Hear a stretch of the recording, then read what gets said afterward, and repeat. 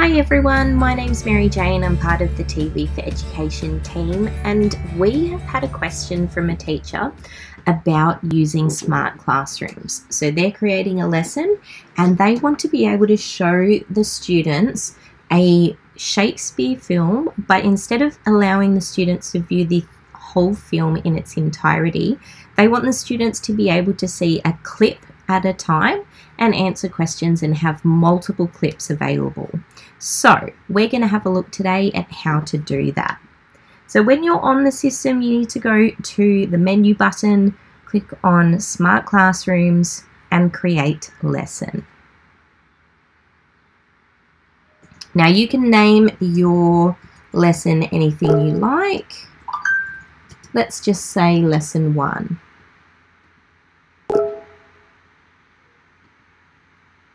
Now in here you can put a description for the lesson. We'll just put subject that we're teaching and click Save. Now you've got two options here, add a resource and add a question. The way we're going to be doing this lesson is by using slides. So to stop the students from viewing ahead where they should have been or skipping on to the next question, we're only going to show them one clip and question at a time. So first of all, we'll go add resource. We will type in Romeo because we're looking for Romeo and Juliet. Click add to lesson. Now I've added that directly from TV for Education, but you can add it from My Items if you have it saved in there. Now we want to click this video, so we click the clip icon, set a start point, use the open bracket to set the start point, then a close bracket to set the close point. Now if you know the exact times, you can just fill them in manually as well. And we will title this Clip 1, Create Chapter. Now I would always recommend naming your chapters something that makes sense to you, because you can actually bring up a directory of all the chapters, which I'll show you how to do a little bit later, so you can skip ahead during the lesson. Once you've done that, you can click Save. If you want to preview it to make sure it's correct, this is your preview button, and click Play. And it's going to play that selected clip. So once again, make sure you've saved and click Close. So that's your first clip there. You can then add any questions you want or additional resources to this page.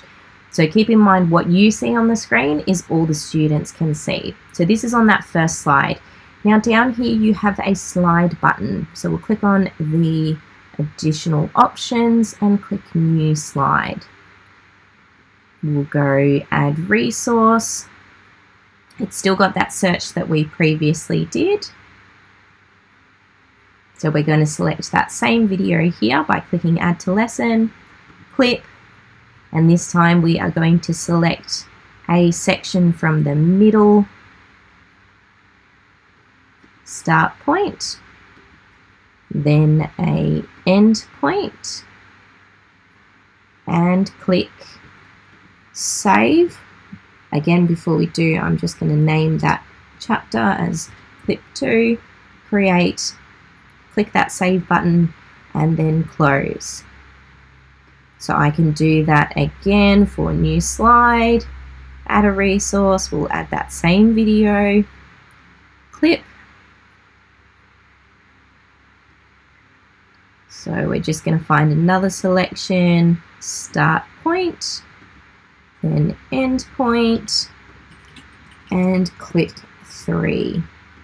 Click Create Chapter to make sure it's saved the naming of that chapter.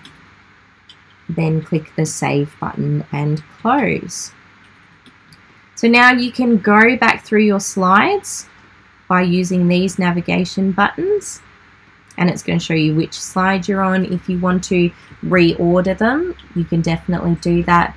Once you're done with the lesson, you can then click Share to share it with your students, or you can just open it if you are using it in a presentation style. Alright, so that's how you can use the lesson creator to make a lesson easier with different slides. If you have any questions, definitely let us know. We are here to help. Thanks.